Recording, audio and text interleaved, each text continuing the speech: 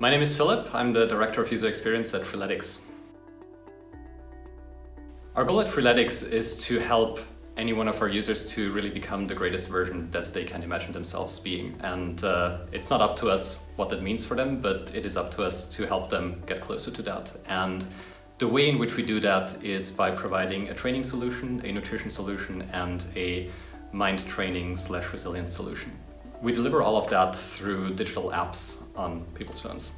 Before user testing, we had to go outside to the park, universities, trying to find out people like, hey, how's it going? Would you like to do some push-ups for us? And that was sometimes super hard to do.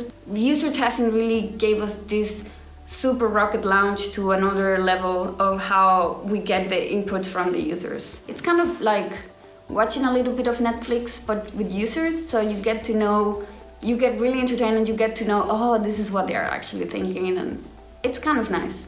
The running project, basically, we were trying to include a previous experience that we already have in another app named Running Freeletics into the main app.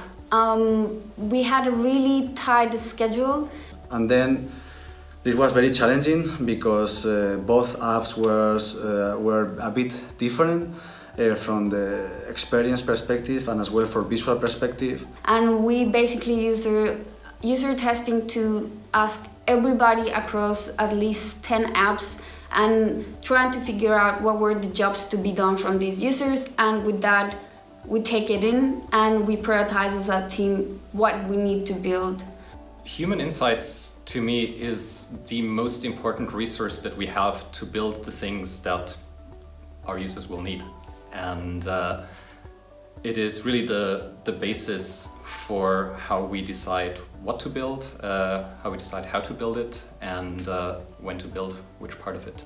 I think user testing really does pay for itself through the value that it delivers. I don't know if this expression can be exchanged in English, but I'm going to say in Spanish. Nos tenemos que poner en los zapatos de nuestros usuarios. That means we need to really understand and be in the head of them, and then, okay, and understand perfect the problem.